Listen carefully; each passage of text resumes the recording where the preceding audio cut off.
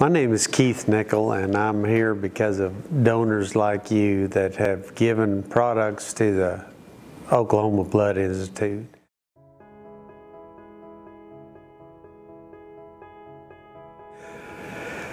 My story started in spring of this last year, 2016.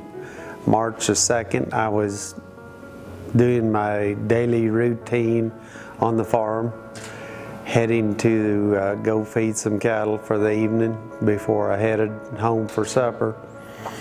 And little did I know that I probably wouldn't be going home that evening when that happened.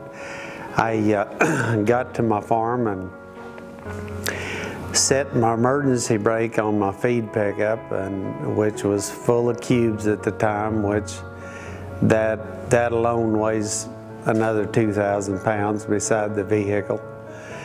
And I was opening the gate and my emergency brake decided to fail at that time for a short period of time. I was parked a little bit more on the incline than I normally do, and as I was opening the gate, all at once I turned around and I seen my pickup was right there by me. And then after that it was a short period of time. I feel like I made one or two rolls bodily wise before my pickup went ahead and rolled over me.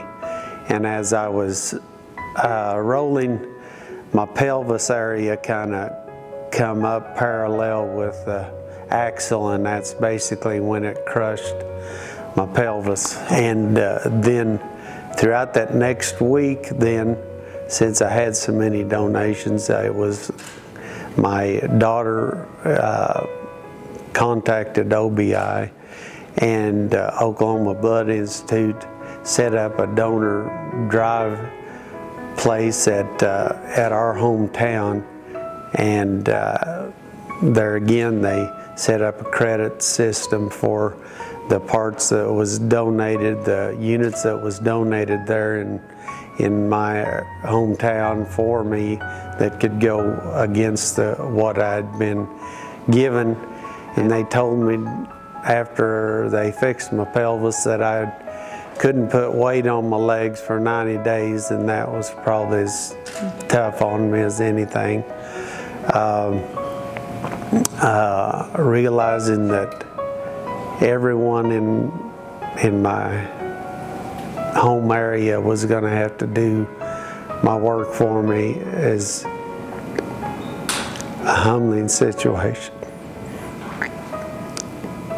And there again, I'm so thankful to my church, home church, that prayer support that they have given to me, but all the people in my community that helped harvest my crop this summer have been doing so much of my work for me, and have two great hired hands that have been working for me through this summer, and another friend of mine that used to be my hand when he was going to college, and he helped.